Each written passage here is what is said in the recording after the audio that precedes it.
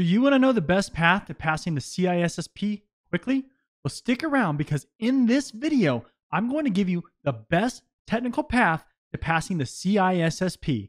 But first, if this is the first time that we're meeting, welcome to my channel. My name is John Good, and here I get to spread my passion for cybersecurity training, tips and tricks, and career advice to help you go further. Remember to smash the thumbs up to like this video and hit the subscribe button and the bell icon so you don't miss future content, and make sure to leave a comment for the YouTube algorithm. If you like my training and you want more, check out my website at johngood.com to get access to training courses without distracting interruptions or advertisements. Make sure that you sign up for my newsletter using the link in the description to get a free copy of my ebook on cybersecurity careers. You can also join me on the Discord server. The link is in the description. All right, let's get into the video. Yes, the CISSP certification. It's one of those cybersecurity certifications that everybody wants, but for most people, for some reason, it's very difficult to prepare for and to achieve. We know the CISSP as the gold standard certification because it covers every aspect of cybersecurity.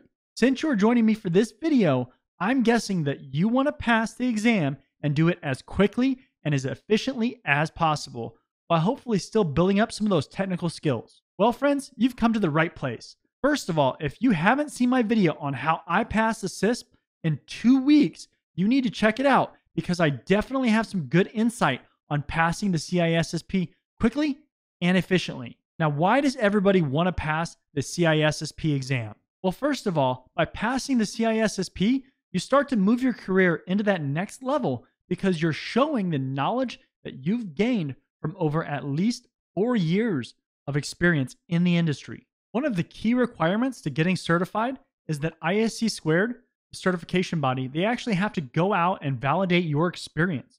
This means that you can't be fresh out of college and actually get CISSP certified because you don't have the experience. And this actually creates some value because that shows you've been battle tested.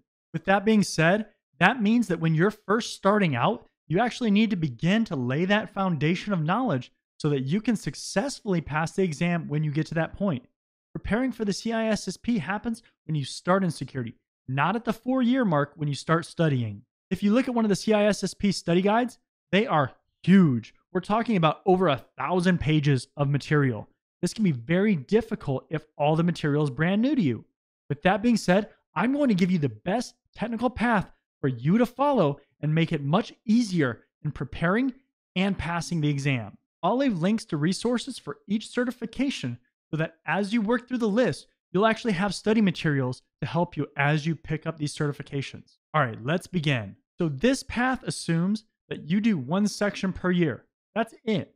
If you can do that, you'll be in a phenomenal position by the time it's CISSP studying time. Now, section 1 is aimed at gaining basic security knowledge that's equivalent of somebody with either no security experience up to about a year or so. CompTIA's Security Plus is one option for this section. Security Plus is a vendor-neutral certification that's going to give you broad exposure to different areas, and it will focus heavily on concepts that are going to serve you for the rest of your career. All right, so this is the Security Plus website from CompTIA, and as you can see, there's a few different exam codes up here, and we'll go over that in a second.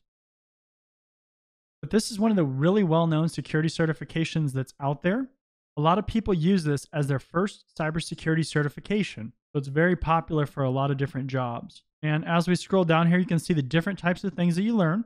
So threats, attacks, vulnerabilities, a little bit about tools, architecture and design, cryptography and PKI, risk management, identity and access management.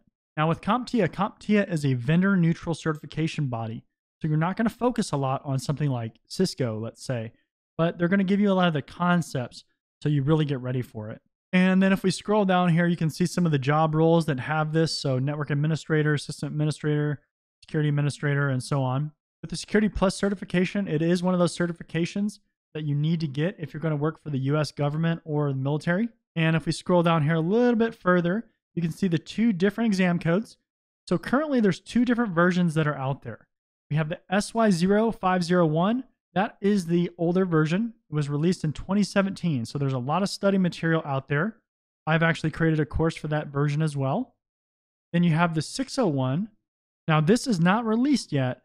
It's actually going to launch in November of 2020. Now, for 501, you have until July 2021 to take the exam. If you actually are watching this before that point and you've started to study, it's a good idea to start going for that exam. If you're getting a little bit closer to that cutoff, you might consider going for the 601 version.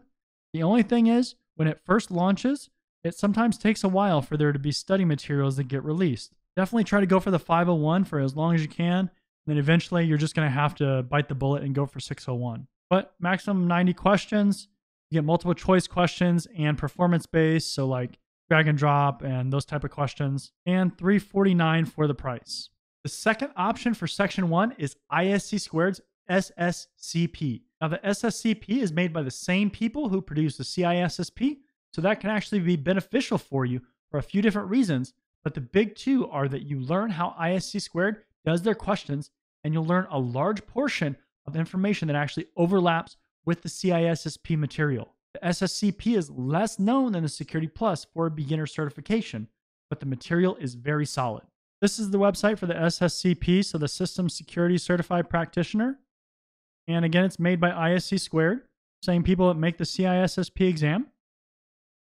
And if we scroll down here a little bit, you can see some of the different job titles.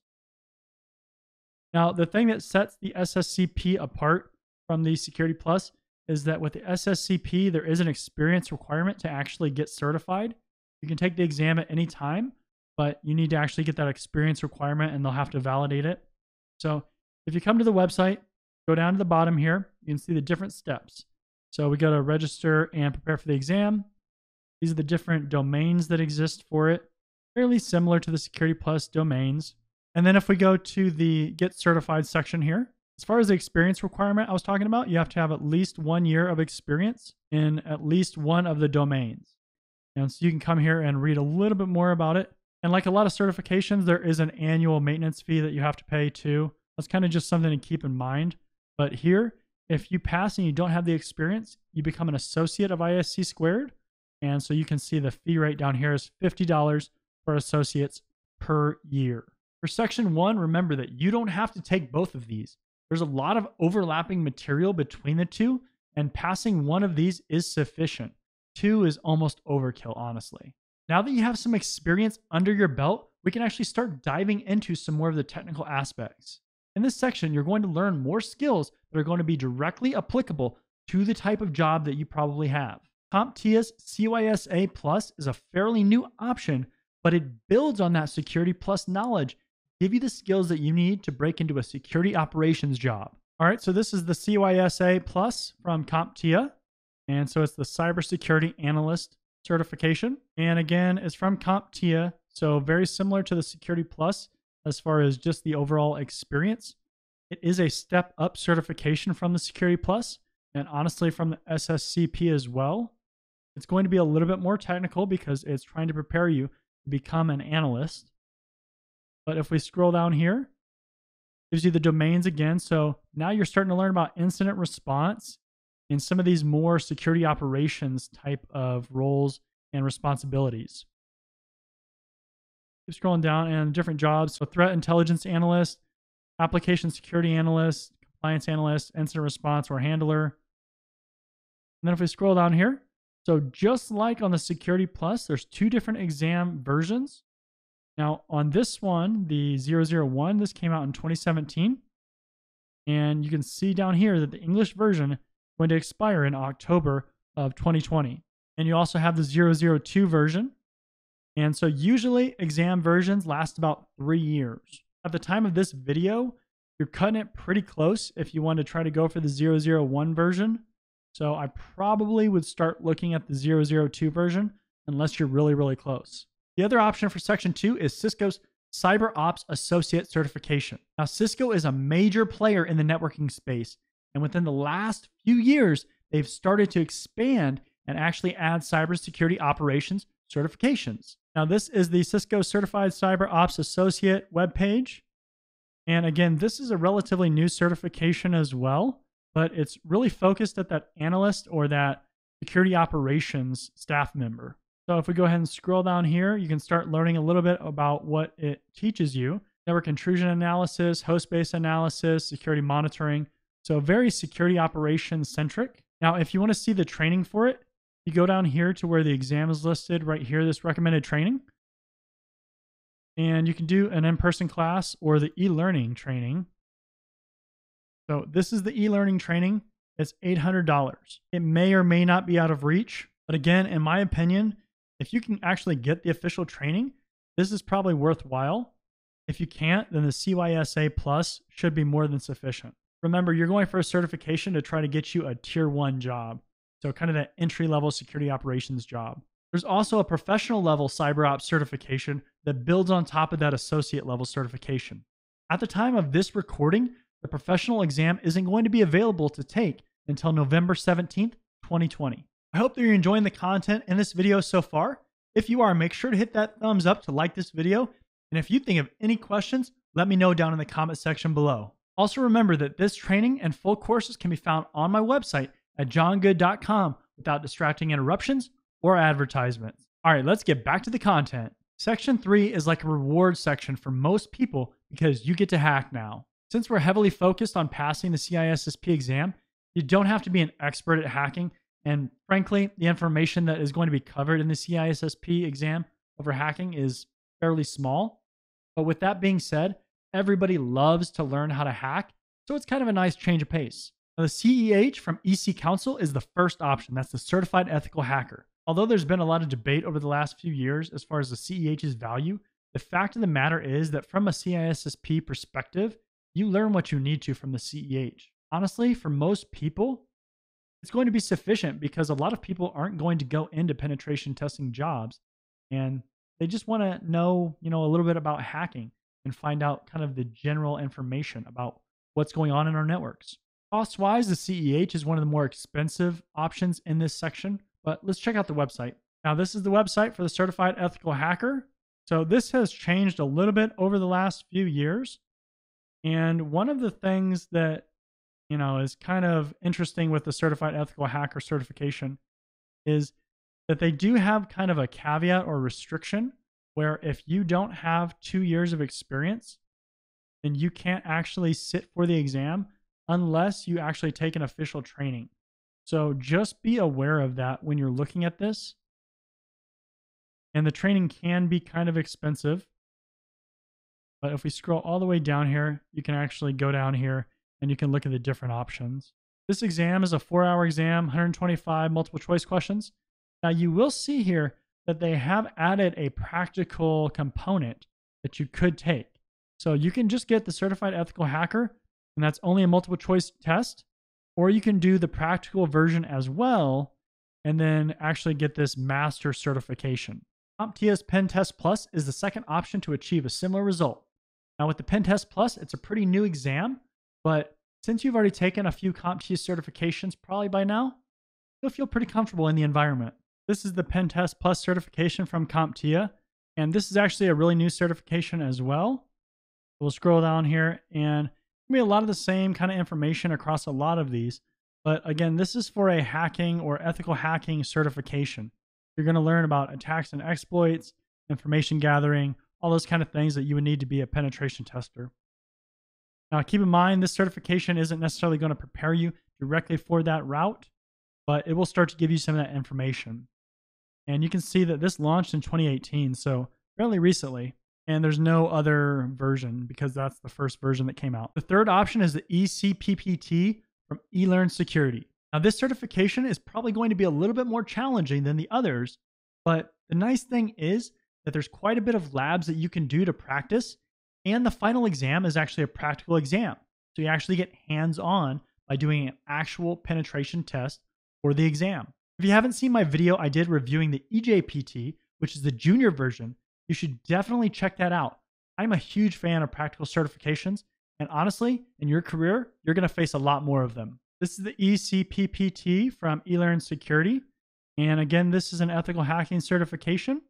This is actually a pretty interesting one. eLearn Security is kind of catching up right now. They really haven't been that well known, but they're starting to gain some popularity among the different areas of security. And so you can scroll down here. You'll see a lot of similar type of stuff. So finding vulnerabilities in web applications, pivoting, Bunch of good training opportunities. Now, the reason why I haven't included the OSCP, the Offensive Security Certified Professional, is because, well, when we're focusing on the CISSP preparation, the OSCP is fun and it's got a great lab environment, but it's going to frustrate you more than anything because it's pretty challenging. Remember, we're going for the best path to get you CISSP certified and give you some technical skills. With that being said, if you actually want to look at the OSCP, I would highly encourage that you do the ECPPT first and then go for the OSCP, so you have some of those gaps filled in that the OSCP might create if you don't do that first. Section 4 is where we really start getting close to the CISSP. The CASP from CompTIA is really the only option here. CASP is basically meant for those technical lead staff members, but the great thing is that you start to get more exposure to CISSP concepts because they're all mixed in, and that can serve as a great step going into the CISSP. All right, and this is the CASP Plus from CompTIA as well. Again, this is a really good certification when you get pretty close to getting the CISSP exam.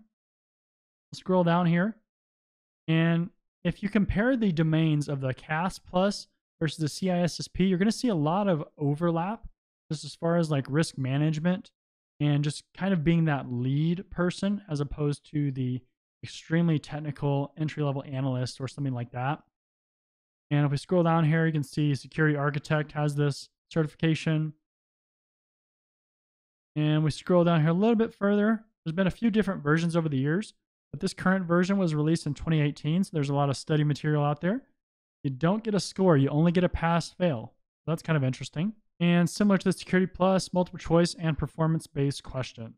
Congratulations, you're now ready to attack the CISSP exam. Given the wealth of knowledge that you've acquired over this path, you not only have those technical skills to qualify you for a lot of jobs out there, but you also have very solid foundation for most areas in the CISSP. If you follow the path that I've laid out for you, you really shouldn't have that many gaps to fill in order to get ready for the CISSP exam.